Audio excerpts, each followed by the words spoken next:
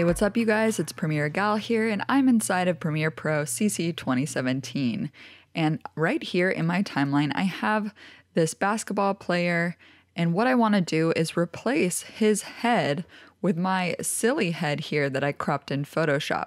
Now I'm going to be using Mocha Pro, which is a plugin for Adobe that will enable you to track and replace his head without using After Effects. So you can get 10% off of Mocha Pro with my promo code GAL10, or you can download the trial and follow along. Mocha Pro can be used for a variety of different effects as well, such as stabilization, object removal, or screen replacements. And I've actually done a tutorial on screen replacements with my iPhone 6, so you should check out that tutorial.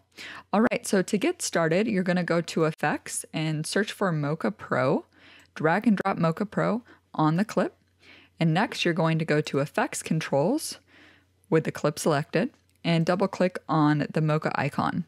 This will launch open the plugin interface, and from here, what we want to do is track his head, so you're gonna use the X-spline tool to then draw basically a tracking area around his head. And so I'm just going to click and it creates a new point until I get back to the beginning and close it off. Now that it's closed, down at the bottom, you'll see under the track tab, you can select different motion options for tracking. Make sure that shear and perspective are turned off, only translation, scale, and rotation. If these are selected, you may get some undesirable results, such as some distortion of your insert head after the tracking is complete.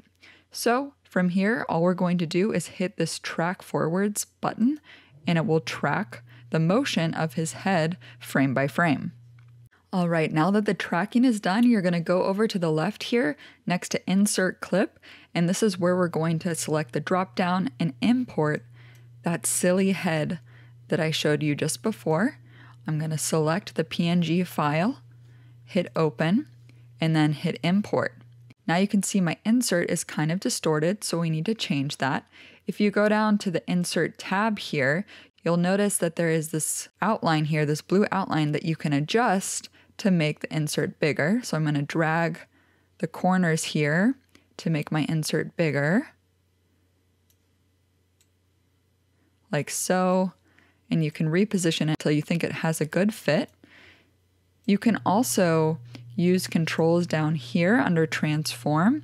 So if you wanted to bring this head up, you could actually type it in, let's say 0.35, might be a little bit too much. Let's say 0.25. That looks pretty good. And I'm just gonna make my face a little bit longer here. And let's scale it up a bit just to make it more of that big head effect. Okay, that's a little bit too big. Let's make it like 0.2. That's better. And you can also change the rotation. Let's try -3. All right, let's make the scale just a tad bit bigger. And let's move it up just 0.1 more. And I think that looks pretty good. So you can play around with these transform tools. You can also check the motion blur, so that way it blends better with the original. And now all we have to do is hit File, Save Project, and then exit out. And you'll see that the guy's head is there. Where is the head that we just composited? Well, you have to go under Module Renders under Effects Controls and select the box Render. And now you'll see my head here. And you want to make sure that Insert Composite is selected. And now all we have to do is render. You can go up to Sequence Render, Effects in and out, or you can just hit the return or enter key on your keyboard. All right, now that it's done rendering, you can see the effect in action. It looks pretty funny, which is the desired effect, right? It's like that jib-jab style, but it was super easy to do. It took what, like 5 minutes, not even? So let me play it back here, and if I turn off the effect, you can see what it looked like before and then after. Before and after. All right, so remember, if you guys want to get Mocha Pro to do some of these effects, you can get 10% off using my code GAL10. I'll leave a link in the description box below. Also, if you guys want more Mocha Pro tutorials, please be sure to give this video a thumbs up and leave a comment below.